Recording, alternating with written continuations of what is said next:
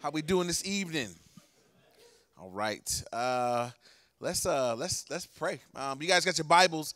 We're gonna be in 1 Corinthians chapter 9. So I'll let you get there. 1 Corinthians chapter 9. When you get it, say got it.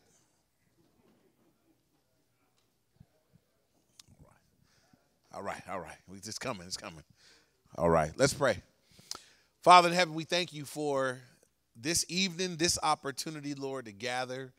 God, I thank you for every man that is here tonight. And Father, I pray as we open up your word, we believe that it is living, powerful. God, you know every man in this room. And I pray as your word goes forth tonight, Lord, you would meet each guy right where he's at. God, if there are guys that need to be encouraged, strengthened, and built up, I pray you would do that through the word tonight. God, if there are guys that need to be drawn close to you, convicted, challenged, Lord, I pray you would do all that's needed tonight. Meet with us in this place, Lord. Draw us close to yourself. Be glorified in our midst. We ask these things in Jesus' name. And everybody said, Amen. So we're going to cover 1 Corinthians 9, 24 to 27. And I want to kind of give you, kind of what's in my heart, as we are preparing. There's a couple rules I have. Whenever I get an opportunity to speak to men, I just feel like there's some things we should talk about. This is different than Sunday morning. Your wives are not here. And so there are things that I would probably not do in mixed company. But when it's just us, I feel like it'll be a wasted opportunity. So I was praying about, I know it's a Christmas time, Christmas message and everything else. And I'm not doing a Christmas message. Y'all will get that Sunday closer to Christmas and everything else. But here was my thought, right? And this is something I do in my family every year as we come upon Christmas. And for me, the month of December is a reflective month for me.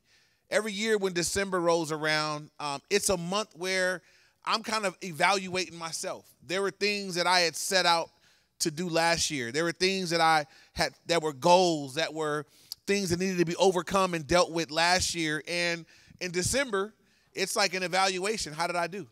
Have I grown? Am I better in my walk with the Lord? Am I moving forward? Am I a better husband? Am I a better Christian? Am I doing the things God told me to do as a dad? What's my devotional life? It's a chance for me to just, evaluate myself. Anybody here get an evaluation at work? Some of you guys? All right. So sometimes, I get an evaluation and it's like, hey, it's a great year. Praise God. God's all bad. But I've had some evaluations. And again, this is just self-evaluation where, man, this is not, you have not made any progress. Matter of fact, you've fallen backwards. And so, and here's the mindset, right? Because I'm getting ready to start another year. And the years are just rolling by. If you don't pause and pay attention to how you're coming along at some point, there'll be years of roll by and you'll look back and it's like, man, you've been in church 20 years, but ain't no evidence, and I don't want to be that guy, right? I started back going to the gym, right? Now, for me, if in about a year, I'm giving myself about a year, it should be really, it should be in some months, you know what I'm saying? But if you go to the gym every day, 5 years straight, and we look at you and we can't tell, what are you doing in the gym? I mean, you going, but something's not connected. I mean, are you picking up weights when you go there? What do you do at the gym? So, some of us, people know we show up at church. We're there faithfully. But is your wife seeing heaven? Are your kids seeing, wow, my dad's growing. He loves Jesus more. He's more gracious. He's more patient. My dad's more like Christ now than he was 3 years ago. Or do they just know that you're the same old dude, but you go to church? And my heart, guys, is that, I believe it's God's heart. God wants to change us. Amen? But in order for that to happen, we got to be real. I got to be real. I got to be genuine. I got to let God do business in my life. If you get good at being fake, right? You're going to be stuck right there. If you get good at pretending to be good, you'll never get any better. You'll just be a better liar, a better faker. And so we got to take down the veil and the walls and just say, God, deal with me. Open me up. And so Paul the Apostle is one of my heroes of the faith. A couple things I like about the Apostle Paul. One, Paul, when he was not a believer, was a very passionate man. Amen? He was zealous about what he was doing.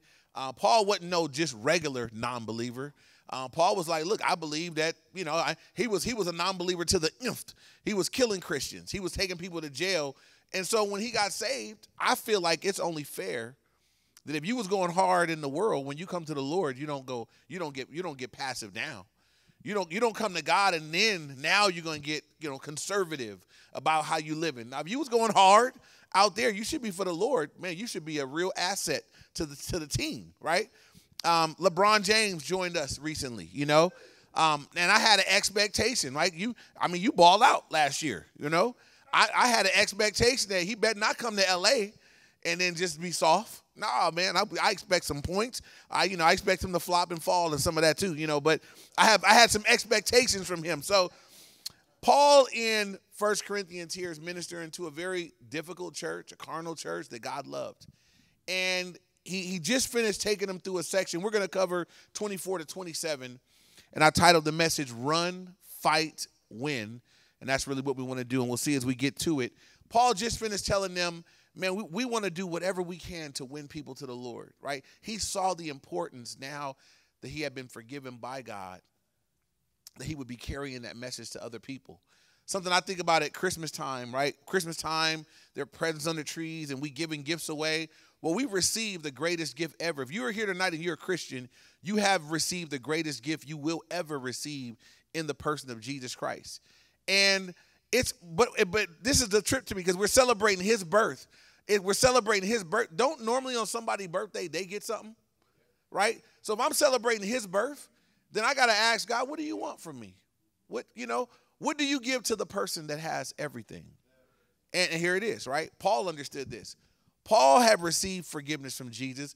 Paul had received grace from God. And Paul said, you know what? I know what God wants. He wants other people just like me to come to him. And so Paul just finished sharing. He said, look, I become all things to all men that I might win some. And now he's going to begin to speak about how that life, you need to be passionate about this life. You could waste it. You could miss it. And so look at 1 Corinthians chapter 9, verse 23. He said, now this I do for the gospel's sake, that I may be partaker of it with you. And then verse 24, do you not know that those who run in a race all run, but one receives the prize? Run in such a way that you may obtain it. And so Paul is going to use several sports analogies. And I thought that would be appropriate, being that we're at the men's fellowship. I already had somebody get at me about my Dodgers jacket. And, I won't start no wars here tonight. I know we got some different groups of folks. I see a Fallen Angels shirt in the back. And, I've seen some other paraphernalia, but we won't go there. Paul spoke about, different athletics and things that were going on, and he would use them as analogies in his teachings. And so we know that Paul at least watched the games. We'll come to that in just a moment. But Paul said, look, we all run. We're all running a race, but only one person receives a prize. When a race is run, only one person wins. Now, let me just say this about the race, Paul. He's talking about the race of the Christian life. You haven't even registered for the race if you haven't given your life to Jesus Christ yet. You're not in the race. You're not running a race. You're not even part of the program. You haven't registered yet. So I just want to back up one step. At the very end of this message, I will give a plea and I will give an opportunity. If there's men that are sitting in chairs tonight in a church that don't yet know Jesus, why? Because I believe that most of us know who he is and we've heard what he's done. So why haven't you yielded to him yet? Why not?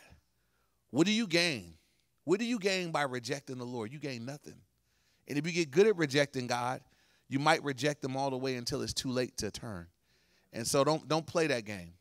You lose. Every time if you fight God off, you feel the conviction of the Holy Spirit and you beat that back. Every time you win that battle, you lose. And you lose a little bit more and a little bit more. And eventually you can have a heart that's so callous, you're going to stay right there. You're just going to get left lost. And so I pray that nobody here, that's your situation. And if you're here tonight and God's been dealing with you, but you haven't come, man, come tonight. Give your life to Jesus tonight. He died to forgive you and to save you and to give you a life worth living, to give you life everlasting. If you haven't received that, you need it. You don't need anything else in this life more than you need that. Amen? So I'll come back to that, but I just needed to say that before we keep going. So again, Paul says, look, we're running in a race. So if we're believers, we're running in a race. He said, but look, everybody runs in a race, but only one person receives a prize. Run in such a way that you may win. And this is the idea. If I'm running in a race and I want to win the prize, I need to go hard.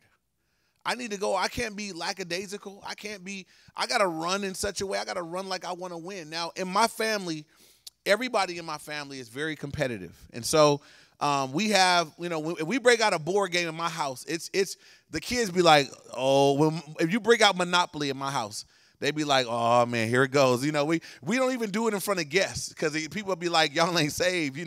It's bad. There's no mercy for children. The kids be like, Dad, I'm out of money. You should have made better decisions, son. You're out.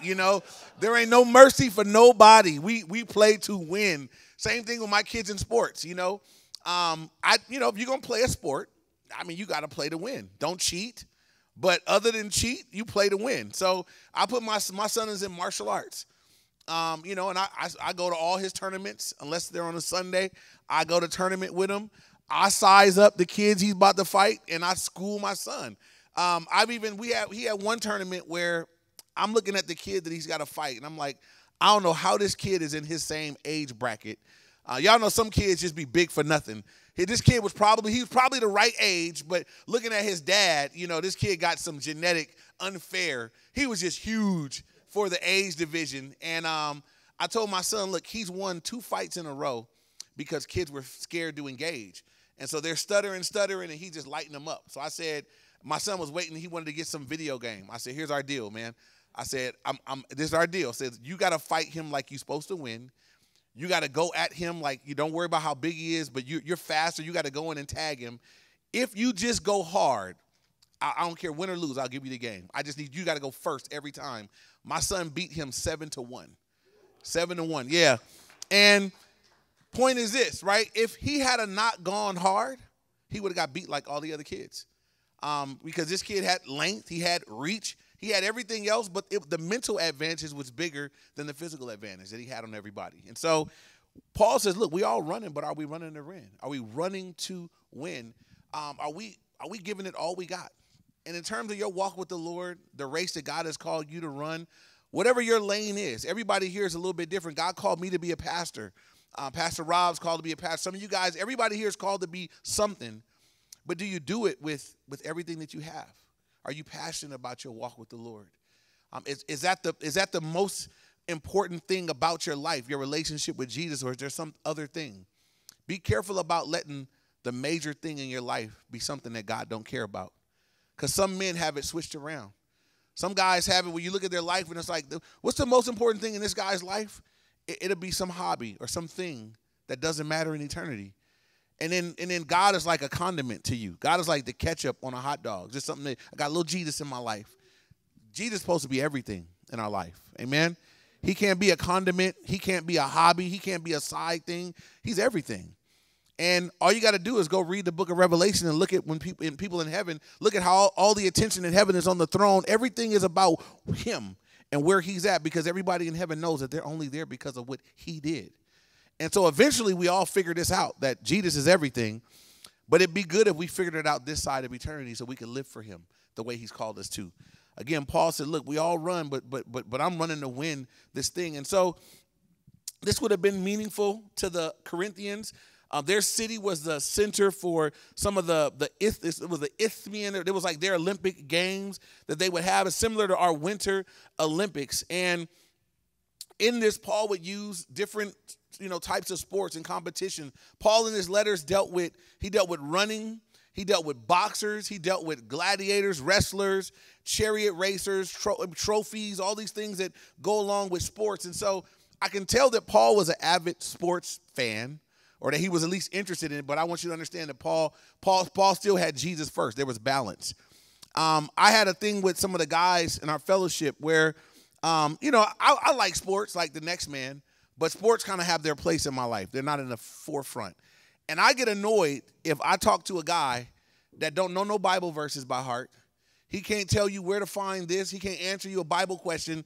But you talk to that man for 2 minutes, he can tell you who's on what team, who they scouting, who the coaches are, where they were born, how many kids they got. I'm like, bro, you know everything there is to know about what don't matter, and very little about what does matter. And so, men, just be careful. Be careful that when you should be, maybe you should be in your downtime when you can be taking in Christian radio that you got on sports radio. Then your downtime when you could be taking in the word, you're taking in the pages, the sports pages. When you're downtime at home and you could be sowing to the Spirit, you got ESPN, because before you know it, you reap what you sow.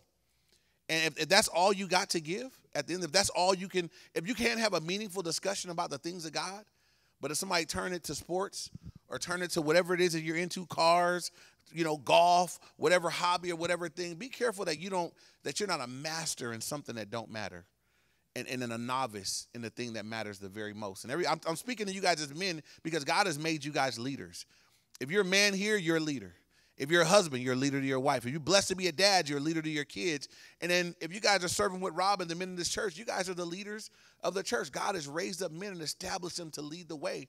And so I think that becomes one of the things that Satan goes after. Let me get these guys let me just get them. I don't want to get them into sin. Let me just get them into dumb stuff. Let me let them give themselves entirely to this silly thing. And so then they're just weak in this thing that doesn't matter. Maybe for some of you guys, as you move into a new year, you need to reset your priorities. I'm not running to win. I'm in the race though, but I'm not running to win. I'm not giving this thing everything I got. I'm not exerting everything I got. If that's you, acknowledge that. There was a point for me, I played football coming up, love football. And when God called me to Bible college, God told me to give up football, get watching it, because I watched all the football. I watched college football on the weekends. I watched regular football when it came. I watched football. Then all the football games that I didn't miss, I watched the shows that told me who won and how that went. And when I went to Bible college, God said, give that up. Just all them hours of basketball and all them hours of football, give me that. And I'm telling you, that was enough for my biblical education. That was enough. Just giving all that up, just setting it aside. And this is what I do in the beginning of the year when football season kicks in. I don't watch because that's how I get hooked. So I don't watch football early in the season. As the season goes on, if I happen to be home on a Sunday after church and there's games left, I get to watch those. Nothing during the week. That's my discipline. I'm not saying y'all all got to do that, but I got some things to take care of and attend to during the week that I know that would get in the way because I got kids that need to be that they need daddy time. And that, when I was coming up, when I was earlier on, it was between Bible college and kids. God said, look, give that up. And I can just tell you, over all the years of not watching it, I don't miss anything. I haven't lost anything. It hasn't hurt my life. I didn't lose any. None of my man. I'm not any less of a man because I don't know who they scouted or who they got on the team. But I know Jesus. And I've been growing in my relationship with Jesus. And that's really what it's all about. That's what we want to be doing. And so look at now verse 25. Paul says, and to everyone who competes for the prize, everyone who competes for the prize is temperate in all things. Yet they do it to obtain a perishable crown, but we for an imperishable crown. And so Paul says, look, everyone who runs, they're temperate, they're self-controlled. And if you look at athletes and look at what they put into what they do, look how they work out and just the discipline that they put into their craft, their sport. Paul says they do this to win something that perishes. If you watch the UFC, I mean, these guys train all year and they fight all year and they cut weight at the end. I mean, they work and they do all these things to their bodies to fight and maybe win a belt that they'll maybe get to keep for so many months, so many years, and it's going to be gone and it perishes anyway. He says they work really hard for those things that perish. We're not working for something that's going to perish. Right? If you put your hand to the plow, if you're a guy that's got your hand to the plow doing a work for the Lord, your hand is to the plow of something that's not going to perish, right? If you're leading people to Christ, right? If you're sharing the gospel with people, if you're discipling people, if you're teaching people the word of God, like this isn't going to perish. This is going to grow. There'll be fruit that remains for your life. You have something to offer back. That story of the talents when the master came back and the one guy said, look, you gave me 5 and now I got 10. I doubled up on what you gave me. Well done, the Lord said to him. And the other guy had 2 and he doubled up. And he said, here's 4. I doubled up. And the Lord said, man, well done. But you know what he said, the guy that had nothing to offer? He said, you wicked servant. And he put him out. He said, man, you wicked servant. You knew that I was coming back. And so I want to offer God something back. I'm thankful for my salvation. I'm thankful that God reached me where I was. But now I'm saved. I've been saved now since 1995.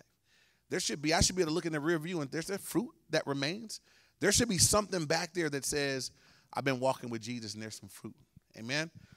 And again, I challenge every guy here to consider your life this year. God, what have I done with my life? 12 months have gone by from last Christmas to this Christmas. I'm here now. What have I been doing?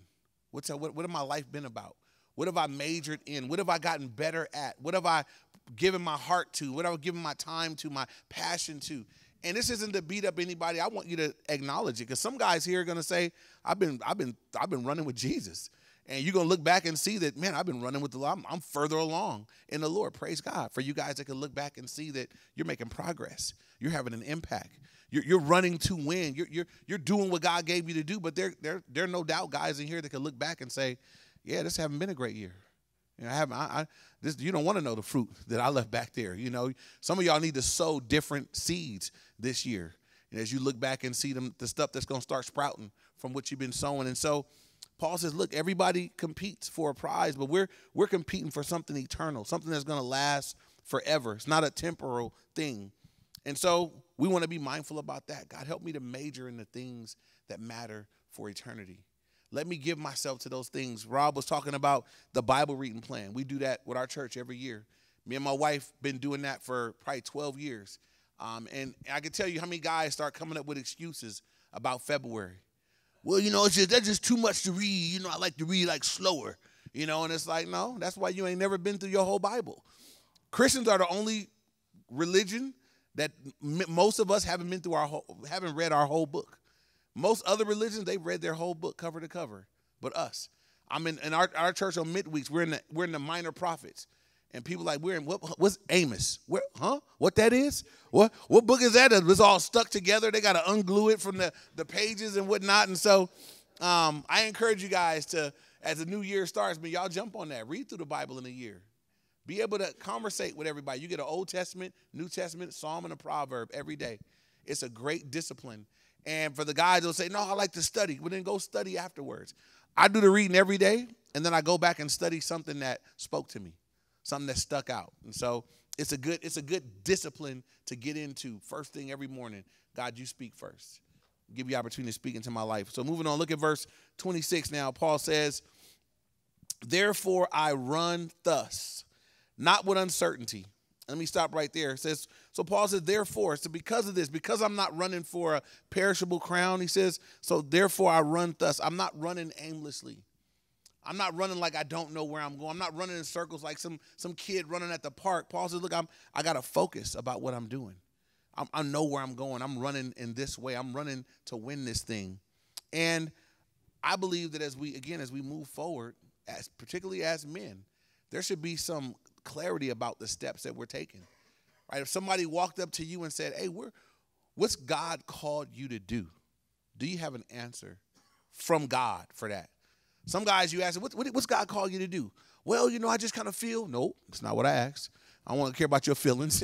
What's God called you to do? What's God spoke? That means you spend time with him at some point and he spoke to you something and you understand what God wants and so you can obey it or not. What's God called you to do? And everybody here, God's called you to do something. So it's something to pray about if you don't know. If you do know, it's something to obey. Every man in this room, if you're a believer, God has called you first to himself. And he's given every man something to do. One thing God has not called anybody to do is to get saved and sit at church till they die. God, you don't see that in your Bible anywhere. Nobody in the Bible got saved and sat at church. They got saved, they sat at Jesus' feet, and then they went to be about the business of doing something for the Lord. And so, amen. So make sure you're doing something. Make sure you're not just sitting, warming up a seat every week, but that the Lord, God, what's my part? What do I do here? What if every man in this church found his place in his home and in this church serving Jesus? What would that look like? That would probably be amazing. What would the wives say if every husband knew what he was called to do? Some of your wives are held up because their job is to support you in what God called you to do. But if you don't know what God called you to do, you're messing up the whole program. And some of your wives, what they have to do is they just got to hear from God for themselves so they can go serve God, because you won't. But the true order, you look at Adam and Eve, God made Adam out of the dust. God gave Adam a job, name the animals, tend the gardens, don't eat from that tree. And then God said, it's not good for the man to be alone. I'll make him a wife helper comparable to him, and put him to sleep and made him a wife to come help him. Not to lead him, not to boss him, but to help him. Help him do what? Help him do what God had already called him to do. And then the wife came, and her job was help him do what God already called him to do. That was the order. And so you got a man that knows God, a man that knows what God's called him to do, that's doing it, and God looked and said, that brother needs some help. I'm going to give him a wife. A wife's a helper, a helpmate. Come alongside and help him fulfill the vision I gave him. But what happens in a marriage where you got a man that supposedly knows God, but don't spend no time with him and has no sense of focus of what God's called him to do, and he gets a wife? You got a helpmate that's frustrated. She's like, I know her heart, I'm supposed to follow you, and I'm supposed to help you, but you ain't going nowhere. You ain't doing nothing. You're not pursuing the Lord. And she may look at you and know, I know he ain't seeking the Lord. So she may just start seeking the Lord, and she'd be off serving some sideways place, and God said, that's not the goal. And maybe for some of you guys, this is a year where you get in your right place as men. So your wife, so you can love them and lead them spiritually, not boss them, not be mannish and mean, but that you would be lovingly leading them spiritually, that they could come alongside you and follow what the Lord has given for you guys to be doing. Amen? And I would really encourage that. If we're running for something, man, we're running, we're fighting, we're winning. If we're running, that's what we want to do. I want to run in the direction that God has called me to go in, because I'm a family man. I got 5 people behind me. I got a wife and 4 kids that I got to be about what God's called me to be, and they're all going to be right there behind, coming alongside. And then God haven't called me to anything that he didn't consider them in the process. We're all called together. And so moving on, he said, look, everybody competes, but for the perishable crown. He said in verse 26, therefore I run thus, not with uncertainty. But he says, thus I fight, not as one that beats the air. And so, but before we move on to the idea of fighting, Paul gives some other analogies of running elsewhere in the word. And one of them that I would just put to us in Hebrews 12, Paul said that we're surrounded by so great, it's chapter 12, verse 1 and 2, by so great a cloud of witnesses, that we're to lay aside every weight and the sin that so easily ensnares us, and run with endurance the race that is set before us. He says, look, lay aside the weights and the sins that are ensnaring, that are hindering us in our race. And so if there's anybody here, those are 2 different things. They're weights. These are things that are not sins, but they're slowing you down. That could be sports. That could be some hobby. That could be something that it's got too big of a place in your life at this time. Guys, lay aside the weights. And then there's sins. And again, since I just have men tonight, the things that seem to be common and prevalent in this era right now for men, sexual sin, pornography, just things that people are doing in the dark, that they just go and they get away with it and nobody knows it. These things will hinder you. These things are jam you up in your relationship with the Lord. When he says, look, lay aside all the weights and the sins that are easily just ensnare you and hold you back. Is there some stuff you need to lay down? Is there weights that you would look at and say, man, I got to stop that? Over the course of my walk with the Lord, there have been times where there definitely been weights and stuff that God said, man, you got to stop that. There's too much of that right now. I used to build saltwater reef fish tanks, and I got too into it because I'm a passionate person. When I get into something, I usually don't get into something a little bit. And I had a whole wall that was a reef tank, and every payday I was buying stuff. I had books that I was reading up on all the sea creatures, and every time I go to the bathroom, I take my Bible at my house. And on this one particular night, I went to the bathroom, and I left my Bible, but I took that big book, all the sea creatures, and I was sitting in there reading it. And my wife is real smooth, you know. She's not a big mouthy person. What she did was she opened up the bathroom door, and she just slid my Bible on the table and slid out. And I'm telling you, she might as well scream, because right there God said, look at what you're doing. I put that thing up on Craigslist. I just said, man, I got to part with it. You know, I like it too much. Not a sin, but it was becoming a weight. It was getting in the way. Now, as a Christian, I've also had times where there was sin. And I'm going to just briefly hit on this with you guys. I'm positive that in a room like this, there are guys that are dealing with areas of sexual sin, secret sin. So for me, before I gave my life to the Lord, when I was a kid, I got introduced to pornography at 9. And that was a part of my life. I would go to my dad's house every weekend. My dad had a whole area in the room that was magazines, VHS tapes. And I would go every weekend and just take some home and to my mom's, and I would take it back and just switch it out. Like I was going to the video store every weekend. I was perverse early. I started having sex in 7th grade. I got kicked out of St. Eugene Catholic School in 8th grade for having sex at school in the back of the church. And there was a perversion in my mind that was, you know, I didn't know it at the time, but it was just, that's how I thought. And that's what I wanted girls for. And I got good at getting girls everywhere I went. And I went to school in high school. I ran through that all through high school. That was my thing. And I got out of high school and I did more and I did more. And so I gave my life to Christ in October of 1995. And I was living with a girl. I was cheating on her anyway. Broke up with her. She moved out. And then I realized, man, I got a problem. This thing has a grip on me. And God delivered me from alcohol and cigarettes and greed for money and anger and wrath. All that was gone. But the thing I kept falling back into, I would have be moments. This is before cell phones and pornography was even available in the ways it's available now. But it would be periodic. I may go 4 or 5 months and then boom, I'd fall and watch pornography, masturbate. Those go together.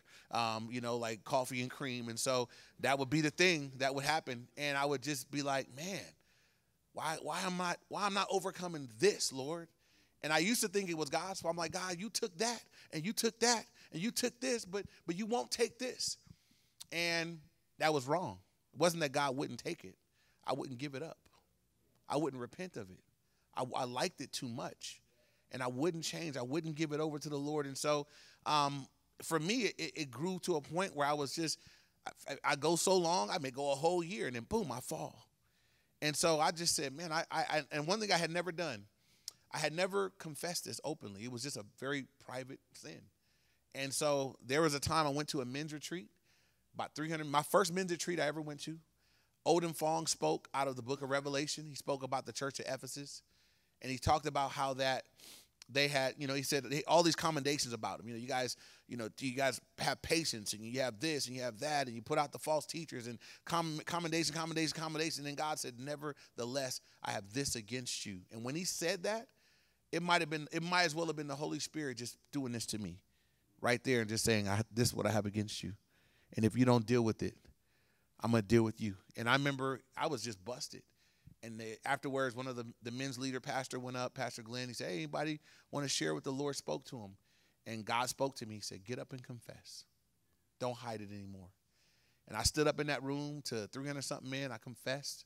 I went home and told my wife everything, confessed, and started having accountability and all those things. And I found out something real powerful, that when this thing was taken out of the dark, where Satan had a grip on me and brought into the light, where I'm not going to hide this thing. I'm going to deal with it. I'm going to confess it. I'm going to repent of it. When it was brought into the light, that's when I began to have victory, lengthy victory, ongoing victory. And so if you're here and you're a man and you're trying to go forward with the Lord and you got this thing, and I guarantee you, it's if there's something that keeps coming up, one of the ways that we stay ensnared in our sin is that we hide it. And when you walk in, Satan is a prince and power of the air. His kingdom is a kingdom of darkness. And if you leave it in the dark, you will not get victory in the dark. You bring it into the light. There's something supernatural about confession. And confession happens in 2 ways. 1 John 1:9 says you confess to God to be forgiven, right? Confess your sins and he's faithful and just to forgive you and cleanse you. But there's another confession in James. And James says confess your trespasses, James 5:16. A trespass is a willful stepping over the line. Confess your trespasses to one another. And then it says, and pray for one another. And note this, that you may be healed. Well, if I'm trespassing, well, I need to be healed. I need to be, and think about this. If I had cancer, I can't heal myself. I need God to touch me. God said, if you're trespassing, you're probably in bondage somewhere where you need God to touch you. And so confess your trespass to one another and then pray for one another that you may be healed. The effective, fervent prayer of the righteous avails much. That is the context for that verse. And so if you're here and in bondage because you keep it in the dark, even in a place like this, man, grab somebody. Grab you one of these brothers and say, hey, I'm gonna come in. I want to come into the light with this thing today. It'll be the thing that brings you into a place of freedom. And to me, I could just speak for myself. There was so much hindered before that happened in my life. I wasn't, I didn't feel like I should be speaking to people. I didn't feel like witnessing, though it would be in my heart to do it, but I felt like I'm a hypocrite. I know I'm flawed over here. I know I'm messing up over here, and it would hinder me in my life. And it seemed like when that got dealt with, there was just a floodgate of things that opened up where God was saying all these things he wanted to do that I was hindering. And so again, maybe for some of you guys this year, if there's weights or sins that are hanging you up in your walk with the Lord, would you deal with it today, right? Confess it, repent of it. There's a wonderful verse in Proverbs chapter 28, verse 13. It says, he who covers his sins will not prosper, but whoever confesses and forsakes them will have mercy. You confess it, and then you turn your back on it. And God says, I will have mercy on you. He's telling you that straight up. You confess your sins, and you forsake it, and God will have mercy on you. Amen? Amen. So don't run from him, run to him. Whatever it is that you got going on. And so as we come to the close here, he says, verse 26 again, for I run thus, not with uncertainty. Thus I fight, not as one that beats the air. And if you guys know anything about fighting, when you're in a fight, if you're a boxer, you don't want to be missing. You don't want to hit the air. If a guy keeps missing, they say, oh, he's going to throw his arms out. If a guy's throwing heavy punches and he misses and misses and misses, he's throwing himself out. Now, if you take those same punches and they connect, well, he's exerting energy, but that guy is taking damage at the same time. He's not wasting his effort. Some of us are wasting our effort. Paul said, don't fight like that. Don't run with uncertainty, like you don't know what you're doing, and don't fight like somebody that's beating the air, where you're just wasting your energy and your effort. Don't do that. And then he says this in verse 27, but I discipline my body and bring it into subjection, lest when I have preached to others, I myself should be disqualified. Paul says, look, I'm aware that as I'm preaching to other people, that I still got to deal with me. And that's a word for all of us that are in the ministry, that are serving. Yes, we're trying to help other people, but I'm still got to deal with me. I still wake up every morning very much a sinner. I still wake up every morning very much a man that I need Jesus for me. I need to be built up in my own walk with the Lord. And so that's another reason why I like to do the Bible reading.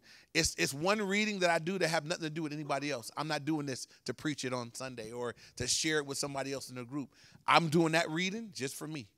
If anybody does it and you did it today, we're reading, you're in the New Testament, you're in Revelation. The Old Testament, you're in Amos. And then the New Testament, reading through the 7 churches. And I'm just kind of combing through those. Lord, evaluate me. It's evaluation time for me. And I'm like, man, perfect time of the year to be going through it. I want to be evaluated. Sift me through these things as I read through them. This is for me. This is just me and Jesus time. And so have that. Have some time for the Lord to just purge you and sift through and meet with you and deal with you on whatever it is. And so Paul said, look, I discipline my body and bring it into subjection, lest when I preach to others, I become disqualified. Paul said, look, I don't want to help them, and then God don't even get me. It's not that we don't want to help people, but we want to take heed to ourselves. And so I would like to close with a verse in Acts chapter 20, verse 24. And it's another verse from the Apostle Paul as he was, Paul had been threatened, and was, threatened about the work he was doing. And he had all kind of threats. Paul was beaten, jailed, threatened, you name it.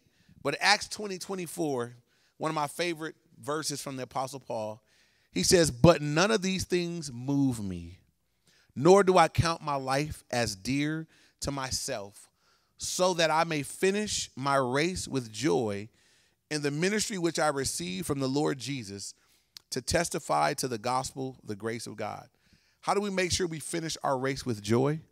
He said a few things. He said, first of all, don't let anything move you. Don't let anything that someone else is doing take you off course. You make sure you run your race. Don't be distracted by the things around you. Don't let other people and other things take you off course. He said, none of these things move me because God called me to do this. He says, I don't count my life as dear to myself. Right? Don't live for yourself. Live for the Lord. We die to ourselves that we might live for the Lord. So I don't count my life as dear to myself. I'm not trying to preserve my life, save my life, keep my life. I've given my life to Jesus. Nor do I count my life as dear to myself so that I may finish my race with joy. And so, brothers, as we come to the end of a year, come to a Christmas season, and move into a new year, this in mind, right? As you wrap this year up, it's a good time to evaluate what's going on. I'm going to get ready to pray with us. And I do want to give a chance for men to deal with things that they need to get dealt with tonight. Let's be right, but we're about to go grub in a few minutes. But can we sit down and eat right with Jesus? Can we be right with the Lord, guys? Deal with it tonight. If there's stuff that needs to be dealt with, deal with it tonight. And so we want to be right. I got Christmas coming. I'm thankful for the gift of Jesus. And I want to offer him my very best. I know that I'm not perfect. I know that I don't earn salvation. It's a gift from God. But I want to offer God. I want my life to at least say to the Lord, thank you. I'm thankful for what you did for me. And again, as I move into a new year, some people didn't make it to the end of this year. Some people aren't here. Some people are not moving into 2019. More than likely we are. I hope all y'all will be there, More than likely we are. And so God, as we do, may we do so with vision and with purpose. May we not wander into 2019, but may we walk into it full of purpose. I've heard from the Lord. I've been with the Lord. This is what I'm going to be working on this year. This is what God wants me to be focused on. I'm moving into a new year with God, with purpose and vision that came from the Lord. Amen. Father, we do thank you for your word, and we thank you for this opportunity to gather. And I pray now as we just take a minute to respond to you, Lord, to reflect. God, I pray that you would move among us tonight as only you can. God, I pray you would pour out your spirit in this room on these men, on all of us. And God, I pray if there are guys that have weights and sins, things that have hindered them from really running with you with everything that they have. God, I pray that you would reveal those things to them. I pray for the conviction of your spirit. And I pray you would help us to be obedient, God, that we would yield to you, that we would uncover sin, hide sin, defend our sin, protect our sin. God, I pray we would expose it, confess it, and forsake it in this room tonight, that you might have all of us, that you might take us unbound and unhindered into 2019. God, I pray you would deal with these men, that you would help us tonight. And so I'm going to ask this, and everybody just take a moment. We're going to have a moment with Jesus. This is about you, so you can close your eyes and just sit there and just deal with the Lord between you and him. First of all, if you're here and if there is an uncertainty in your mind as to whether you would go to heaven if you died tonight, if you don't know that your sins are forgiven, if Jesus is not the Lord of your life, if there's not a confidence from the Spirit of God that lives in you that you're his, but you want to be forgiven, you want to be saved, you want to know that tonight, I want to pray for that first. If there's anybody here that would say, you know what, I need to give my life to the Lord, or I need to give my life back to the Lord tonight, would you raise up your hands and just God bless you. God bless you. Have no shame, guys. This is we came here for this. God bless you in the back. There's no shame in saying yes. God bless you back there. If that's your need, God bless you, brother. No shame, man. There's no shame. Ain't nobody here going to judge you. God is the only one that can judge us. And the Bible says when one of us repents, that all of heaven rejoices. This pleases the Lord. When we acknowledge our sinfulness, acknowledge that we need him, and we cry out to him. Anybody else that you're listening, don't let your pride keep you stuck where you are. Don't worry about your position among the body here, the men. Worry right now about your relationship with the living God. What's your position before him? And if you need to straighten that up, let's do it. Let's do it right now. Anybody else that God is speaking to you and you know that you need to, God bless you guys. I see you both. Yes. Wonderful. Wonderful. I'm going to pray for us right now. I'm going to pray for that group. Everyone that just acknowledged that. God of heaven, we pray. I thank you for each man that raised their hand, Lord. Just, you know the hearts of each man. God, you know why you know what's going on in their hearts. And as they raise their hands, acknowledging that they want to be forgiven, they want to come to you tonight, they want to come back to you. God, we thank you for what you teach us in the Word of God. Thank you that the blood of Jesus was poured out for these guys. Thank you that your blood cleanses us us, Lord, and washes away our sin. Thank you that as we come to you, you don't turn us away. You receive us. You don't reject us. And so, Lord, as they reach out for you tonight, God, I pray you would forgive them, you would cleanse them, and you would begin a fresh work of your spirit in their hearts and lives. Thank you, Lord, for drawing them to yourself. And I'm going to invite you guys to pray this out loud to the Lord. Just a prayer confessing Jesus to be the Lord of your life. If you're here and you already believe, you can pray this with them. Pray this out loud. Say, God, thank you for loving me. Thank you for sending your son, Jesus, to die on the cross for my sins. Thank you that he rose from the grave and conquered sin, death, and Satan for me. Jesus, I confess you to be the Lord of my life.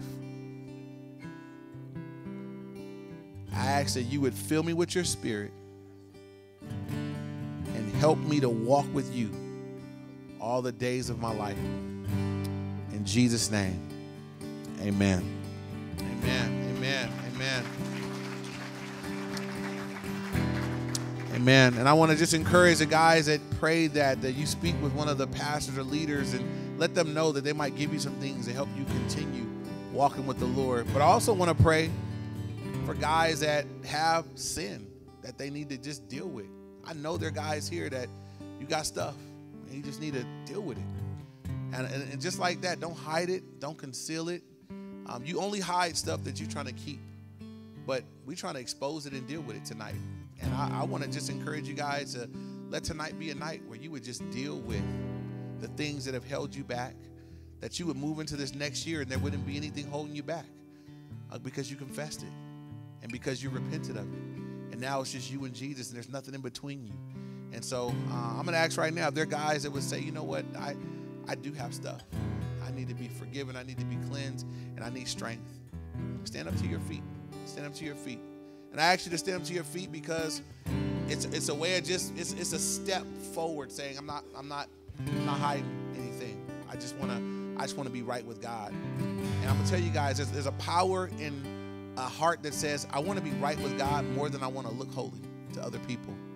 I want to be right with God. That's how we want to get. That's where we want to be. God, I just want to be right with you. Never mind how I look to people. I care about how I look to you. And so one thing God promises us for in the areas where we are weak, he is strong. And he'll give us his strength for our weakness. But we got to be real. And so I'm going to pray for you guys. And I'm going to encourage you guys beyond this right now that you guys will come, whatever it is, I'm not going to ask you to come up here and say it, but you confess to someone that you know loves Jesus and will hold you accountable. Tell somebody. Tell the Lord because he'll forgive you. But confess it to somebody. Get it out of the dark. Someone that'll hold you accountable. Someone that'll check on you. Someone that you could just say, hey, man, pray for me. You know, I blew it. And I don't want to stay here. I don't want to get stuck. I don't want to get into a rut. So I'm telling on myself. Have that with somebody. And so, Father in heaven, we ask right now for these men. Thank you for each one of them. Thank you, Lord, that there's a desire to no longer walk in darkness, but to walk in the light, Lord. God, I pray for these men that you would help them, Lord. Thank you that where we're weak, you are strong. Thank you, God, that you didn't raise from the dead just to conquer sin, Lord. You conquered just to conquer the penalty of sin. You conquered the present power that sin has over us. God, we can truly be free through you. God, I pray for these men tonight I pray that some of these guys would never go back to these vices, Lord, that they would be set free in the name of Jesus. God, I pray you would fill them with your spirit, that God, you would help them to not just walk out into the light tonight, but that would become the normal pattern. They would continue to walk in the light, Lord. And whatever's been hindered as they walked in darkness, I pray they would be excited for the new season of walking with you, Lord, what you have for them, what you want to do in them and with them and through them for your glory. And God, I thank you for the blood of Jesus, that they can be cleansed and forgiven. And I thank you for the work of your Holy Spirit, Lord, that they can be empowered to walk in victory ongoing. And so, God, would you cleanse and forgive? And would you empower and strengthen these men that they might walk with you in power from this day on? Jesus, we thank you for loving sinners. Thank you for making a way for us. Thank you for your provision. We worship you. We honor you. Help us. God, it's our heart's desire to give you our best. Help us to do so. In Jesus' name, amen. Amen. God bless you guys.